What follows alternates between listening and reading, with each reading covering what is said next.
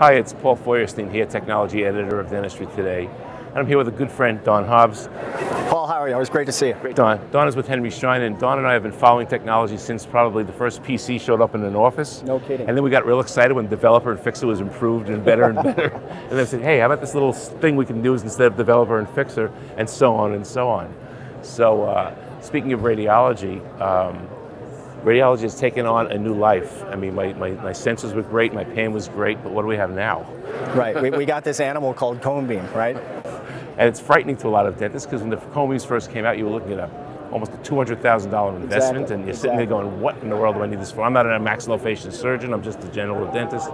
And the industry listened very carefully, and right. People like Don were very instrumental in saying, hey, what can we do for the docs, the GPs, the specialists, the endodontists, the periodontists? Is there some other way to take care of it? So how's it evolved and what's going on? You know, Paul, great question.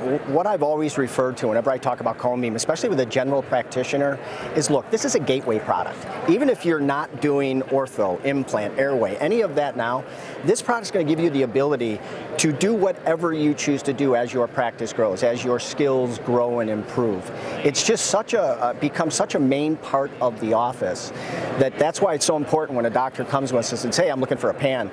We always say, you know, doctor, we're Henry Schein, right? We pride ourselves on all the solutions we bring. We really have this mantra of rely on us, and we really talk to our reps and say to them, make sure you ask the questions. Doctor, do me a favor, take a look at this thing called cone beam before you go invest in a pan.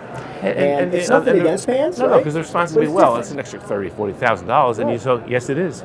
Yes, it is. And there's no going back. Correct. There is no going back. Correct. You know, oftentimes we'll work with, you know, we consider ourselves trusted advisors, right? So we'll work with our customers, and they'll buy a panoramic, and 6 months later, they're literally like, I just went to my friend's office, and darn, I wish, and you know what? We'll figure it out. You know, that's just how Henry Schein works. That's why we consider ourselves partners to the practice.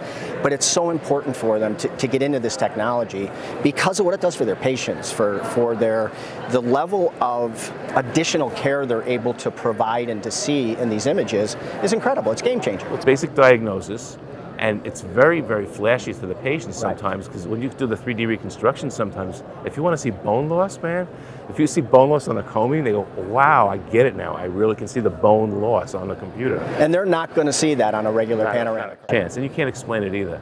Right. And then especially a lot of my friends are endodontists, and a lot of my friends do in-office endo.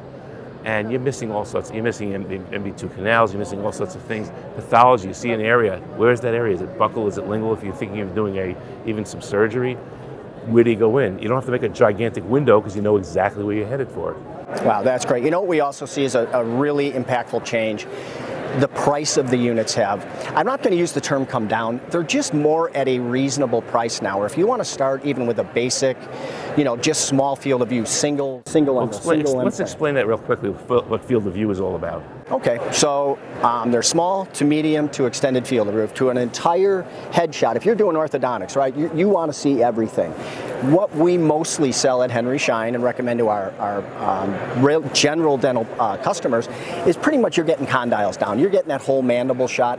And at the bottom end of that spectrum is you're getting just the small single implant. But all the machines nowadays, Paul, you just upgrade. As you grow and change, you can upgrade. And the other thing is if you buy something that's large, you can zoom it down, zoom it in. Right. So, I mean, the endodontists, I have to say, a lot of the endodontists are just going to get a limited field because they're not going to be doing multiple teeth. They're not doing cross arch. But when you're a GP, you say, well, I only do quadrant dentistry. Once we start talking about implants, you're doing overdentures, things like that. That's full arch. So you can't, I mean, you can do it, you can upgrade it, as you said, but you have to think a little bit of what you're doing today, but where are you going with all this? And that's where you figure your needs.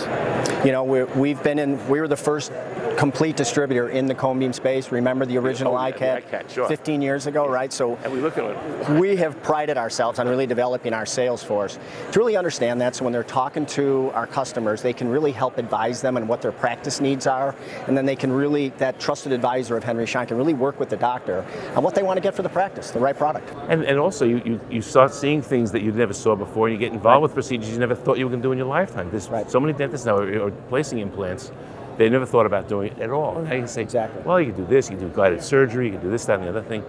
And they go, wow. And talk about a return on investment? It's not only is it monetary, it's your whole practice, it's your patient care. And that's what Schein is all about. You know, something we've learned also, and I know you know this, we talk to the doctors about return on investment after we talk about the medicine, because if they're not sold on the medicine and what it does for their patients, ROI doesn't mean anything, right? The ROI is an added benefit to owning a cone beam in your practice. And Shrine has an educational arm too that helps the doctor understand how all this works too. Correct, correct. We have not just on this, but across all facets of dentistry, both online, in person, in classroom. However that customer wants to learn more and expand, Shine can provide that. So if a dentist really wants to get a little bit more in depth, and then not at a dental show like the New York meeting or the Chicago meeting or something like that, who do they go to? So we have a variety of KOLs, key opinion leaders around the U.S., whether in office or they will come to them.